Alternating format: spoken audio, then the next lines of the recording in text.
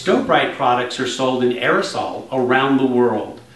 In many years working with our customers and professional installation consultants, we've learned that there can be problems with the product in dispensing or spraying the paint. To prevent those problems, you need to shake the can. The can has a marble in it, and you want to hear that marble rattle. When you hear the marble rattle, you know that you've started to agitate the product that's in the can. Agitating the product in the can thoroughly will prevent problems such as clogging or spitting. You have a tip that the spray comes from. That tip is what we call an actuator that actually opens a valve to feed the product from the can up the draw tube to that tip. The way that that product is fed up that draw tube is by pressure of a gas product that's at the top of the can.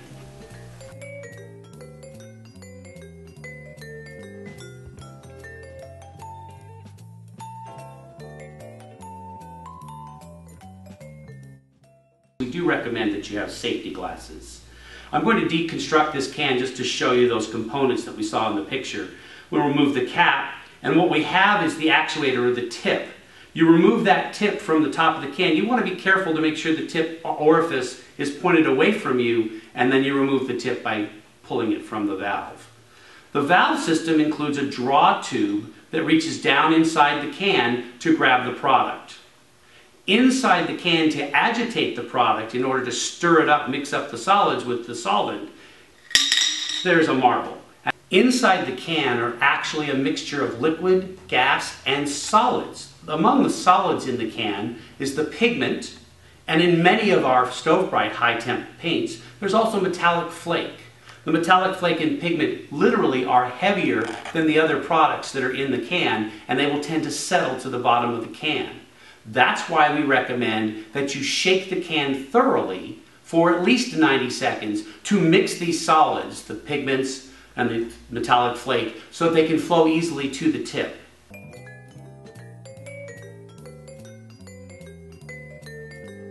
We want to talk about now why a tip might spit or might get clogged and how you can remedy that problem. Remembering that you want to wear your safety glasses when handling the aerosol products, we want to show you now some ways that indicate problems with the paint in the can.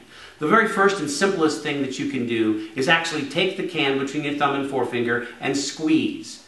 If the can gives, such as an empty pop can, then you know there's no gas pressure in that can.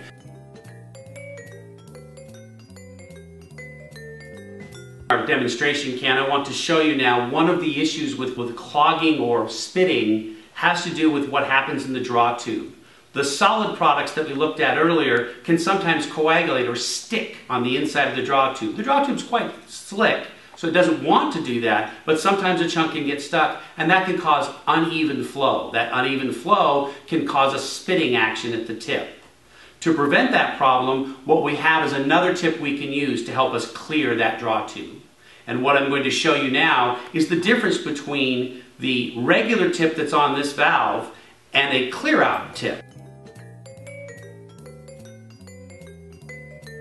To clear the draw tube, we want to use our clear out tip.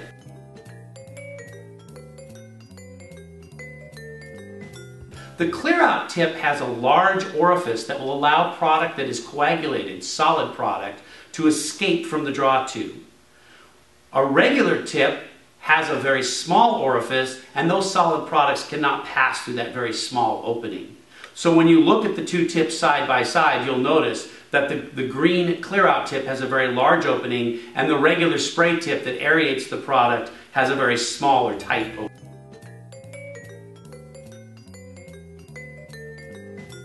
The process to clear out the draw tube is several steps, and these steps involve how the chemistry works in the can and how you can drive that plug or that clog from that draw tube out through the large clear out tip. The first thing you're going to do is remove the cap, and again, wearing your safety glasses, you want to be careful and carefully remove the tip that's on there. That's that black tip with the red insert in it, the very small hole.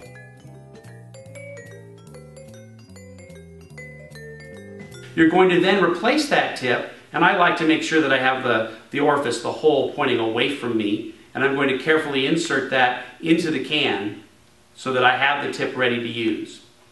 Now, what I want to do is I want to shake this can thoroughly. It's very important that I agitate the product so that I have a really good mixture, and also so that I can get this product to dispense in a way that it's supposed to dispense. So I'm going to shake the product, I'm going to hear the rattle of that marble, and I'm going to continue shaking for 90 seconds to 2 minutes to completely agitate the product.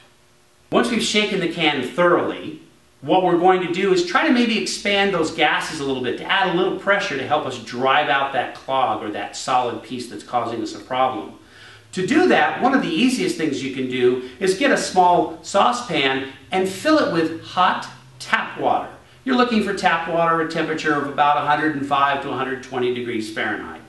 In that range, what will happen is the metal can will conduct that heat and expand the gases in the can, causing more pressure, which will give us a way for us to drive that solid piece out of the draw tube. Once we've heated the can, we then can remove it from the water, and again I would recommend shaking the can for probably another 20 or 30 seconds to help make sure that it's completely agitated. And then what you're going to do is find yourself an area where you can work with a 2-foot or 3-foot square piece of cardboard and actually dispense the product.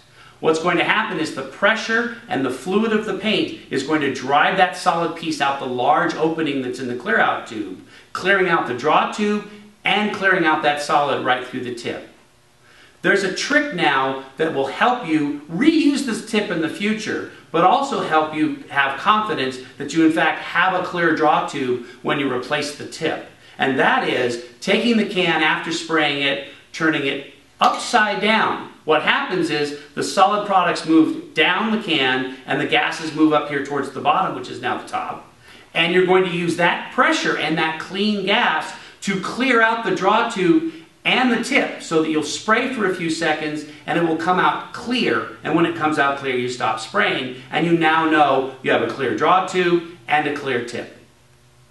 And then what you're going to do is remove that green clear out tip, replace that tip with a black tip that has the small red insert, and again trying to make sure you have it pointed away from you, and now you have product that should be ready to dispense.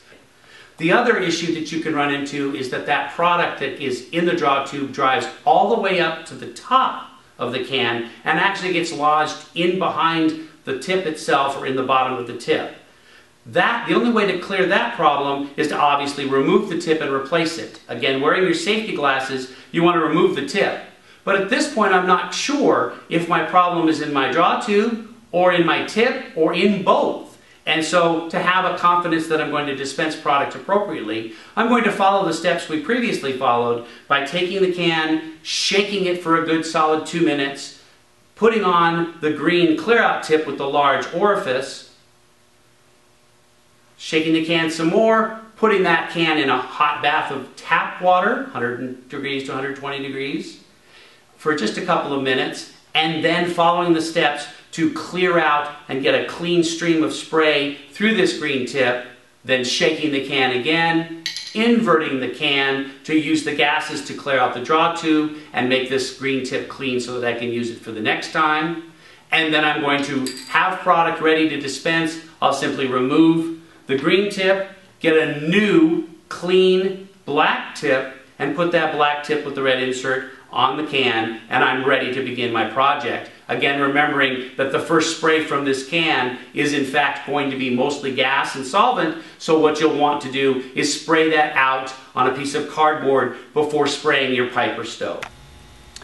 Sometimes the can will clog or spit, and so with the Stove Bright cans we want to give you a way to solve that problem. What I'm going to demonstrate now is how this works. Be sure to wear your safety glasses before handling any of the aerosol products.